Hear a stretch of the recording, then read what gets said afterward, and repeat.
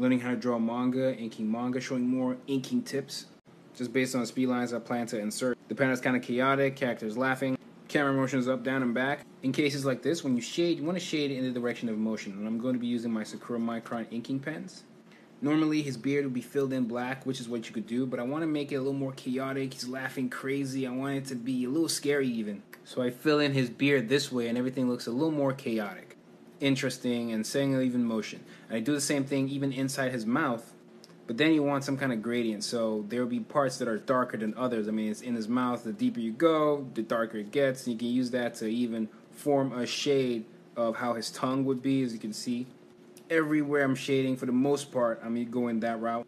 I can also do this with a dry brush, and then just make sure I go back with the microns to connect it even further.